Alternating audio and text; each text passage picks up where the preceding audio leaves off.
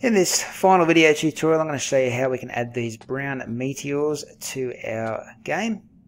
All they do is basically fall from the sky, and they can take some lives of us if they hit us like so.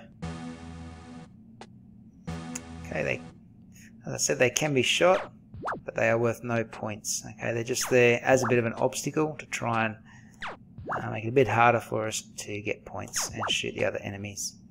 Alright, so I'll just stop that code from running, and let's try and get some meteors into our game. Okay, over in Scratch you should have open your project that we've been working on over the past few tutorials. Final thing we need to do is bring in our meteor sprite. So if you're in my class, I'll give you access to the sprite. Alternatively, if you're watching on YouTube, just check out the link in the description below. Now we are going to hit the choose a sprite button here and go to upload sprite. And we're going to select the meteor from our accounts. Comes in absolutely massive, so I want you to drop its size from 100% to 10% at a much more reasonable size now. Now, like we have done with the bullets and the other enemies, we're not going to have the original meteor sprite falling out of the sky. What we're going to do is we're going to hide this original sprite and then create clones of it to fall down throughout the game. Okay, so to do that, we are going to need to go to our Events tab first of all and bring in when the green flag is clicked. So when our game is started, simply want to hide the meteor. Okay, once we have hidden it, we are then able to create a clone of it. So just create a clone of myself. Now, I don't want this clone of the meteor to appear straight away in my game. I want it to wait a few seconds. So I'm going to go to the top of the control tab, and instead of waiting 1 second, I'm going to get the computer to pick randomly between 2 and 4 seconds. So every 2 to 4 seconds in our game, we're going to have a meteor fall from the sky. Okay, a new clone is created every 2 to 4 seconds. Just to make sure that this code is always running throughout our game, so we keep getting new meteors, we're going to have to go to the control tab and wrap those last 2 blocks of code up in a forever loop. So these 2 lines of code just keep looping over and over again throughout our game. Okay, so that's the first part done. Now what I want to do is code up the clones and tell them to fall from the sky. So we're going to need to go to the bottom of our control tab and drag out when I start as a clone. So the first thing I'm going to do is I'm going to get it to go to some X and Y coordinates. Okay, now like we've done before, this meteor can start anywhere on the x-axis within our game screen. So I'm just going to go and get the computer to randomly pick somewhere between -200 and 200 on the x-axis for that meteor to start. And for the y value, I want it to start just above the top of the stage. So I'm going to change it to about 200 for the y value. Once we're in position, we can go back to our looks and we can show this clone so we can actually see it. And then we just have to tell it using a repeat until loop to fall down the page. Okay, so I'm going to go to operators and choose the less than symbol. Back in motion, we need to check the Y position. So we're going to keep repeating some movement code while the Y position is greater than 180. Okay, once it gets lower than -180, which is just below the bottom of the screen here, okay, we're going to delete that meteor. So just in control, delete this clone. We'll go down here. Now we just need to put in here how we want that meteor to move. In motion, I'm going to change Y. So I'm going to change its Y value by -4. So it's going to fall down the page at a speed of -4. Okay, if we had +4, it'd be going up the page.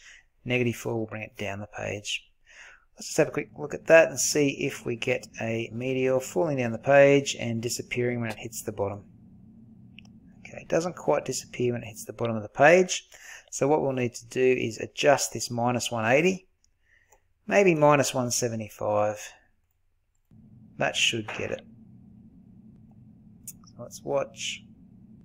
Yeah, that's better, that's got it. So we just needed to make sure that Y position, once it hits -175, then we just delete it.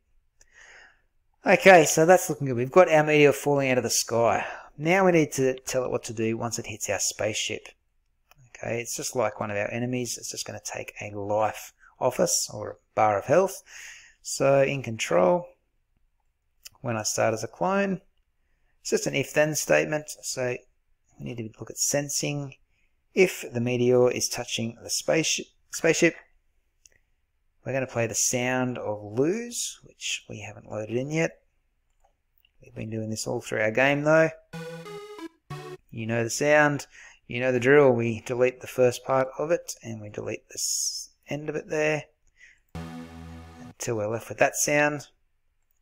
So we can start sound lose once the meteor hits our spaceship. And we're also going to delete that clone.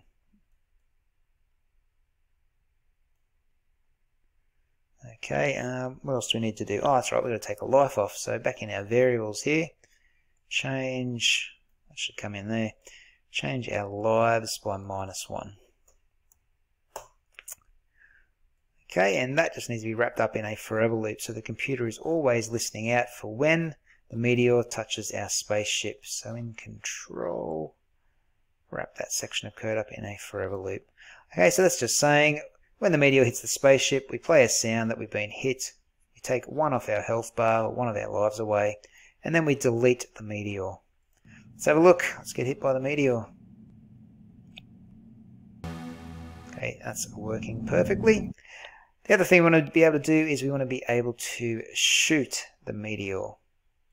Okay, we're not going to get any points for it, but we do want to be able to shoot them out of the sky. So let's bring in, actually no, we'll do when I start as a clone again.